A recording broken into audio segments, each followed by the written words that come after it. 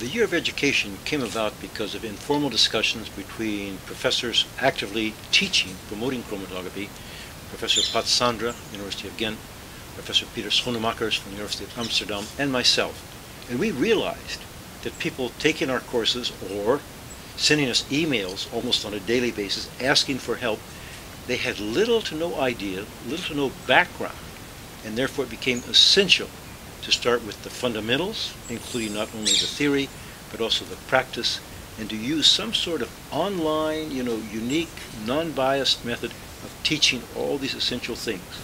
The standard of living of this world depends on separation science. The air we monitor, the water we drink, the food we're involved with, the daily exposure. Chromatography still stands out in my mind as one of the essential, safeguards of human life on this planet, period. So the problem is growing, both because of the lower level of competence, but also the increasing number of instruments being used worldwide. So we have a gap between application, the need to do good analytical measurements, and the number of people that are really qualified and competent to perform such analysis. I think of the routine analysis of pesticide in foods. Pesticides were both, a double-edged sword, both a blessing, and a threat.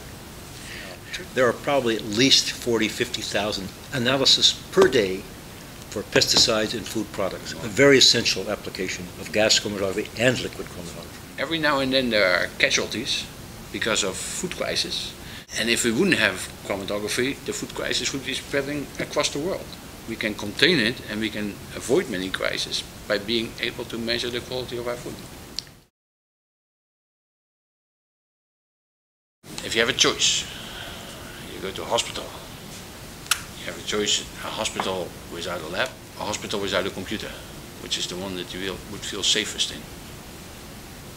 If you have a hospital without a computer, your bill may come a bit later, but you may leave the hospital in better shape.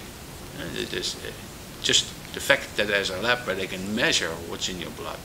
But that's what the chemistry is about. That's where the measurements are being taken. It's controlling your health. If they give you any medication, the whole process of developing that medication involves a gigantic amount of analysis, especially chromatography, to make sure it's safe. That all these years that a new drug is being developed, that in an amazing number of analytical measurements. And we profit from that every time we take medication. The entire field is saying, we need so many people, we can guarantee that you find a job in this field. If you look at the demographics of the US, of people, the competent population is aging. So you need to replace your competent people. Good people, they find jobs very easily. If you're good at chromatography, there's jobs. And if you're good at analytical chemistry, there's jobs. We're not even close to that. No. The discouraging thing is that the instruments have become more automated, more sophisticated, more reliable, and in the minds of managers, they think, oh, these things are so simple, a high school student could run them. But if you now go to new samples, new analyses, and some of the samples you're trying to work with, concentration, trace analysis of bomb residues, pesticides at very, very low levels in drinking water, automation of sample preparation techniques to handle multiple complex samples, and techniques such as, GC by GC, multidimensional gas chromatography, just offer possibilities of resolution, speed of analysis that were not possible a few years ago.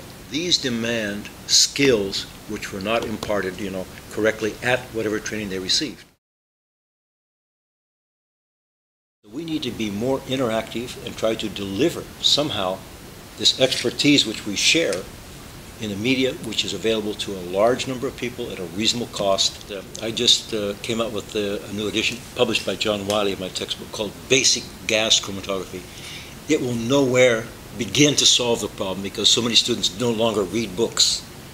In the modern world, it's a combination of techniques. They would much prefer, a network of systems, computer that they can come on, check on the web, and find answers to specific questions. So it's going to be some type of multimedia education. We still need lectures. We still need somebody like Professor Schoenemakers to turn you on to how important chromatography is, but then you need some kind of media to provide those answers to basic material. And we need to demonstrate. We need to show people how to use the proper techniques. We need to do things that instead of training the 20 people you were training, that you have 200 people that you can train. And then you identify some of the obstacles. $3,000 is a very steep barrier. So you need to lower the cost. Aim for educating an order of magnitude more people in a specific year of education.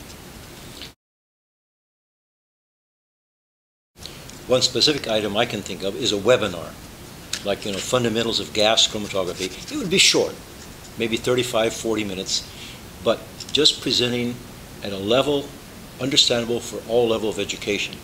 But that has to lead on into further levels, higher levels, special techniques, and particularly I'd like to see a follow-on webinar about, what are the most frequent problems encountered in gas chromatography and what are the solutions. Peter and I have made so many mistakes in our life, we know the things you should not be doing. So I think we could probably, emphasize what you should be doing. Many of them. There's still surprises, aren't there? It's no longer sufficient for me to get up and tell you all about the Van Deemter equation. When this particular person said, "Oh, Dr. McNair, can you show me how to use a syringe?" They want to know many practical things that they've not been trained on. And it's fairly easy to do that. But in the past, that was in a classroom, in a laboratory, at the university. We're now talking about a much greater number of people who do not have that possibility. And somehow, in this year of education, we have to make some of those interactive, demonstrations, lectures, understanding, answering questions available to this large number of people.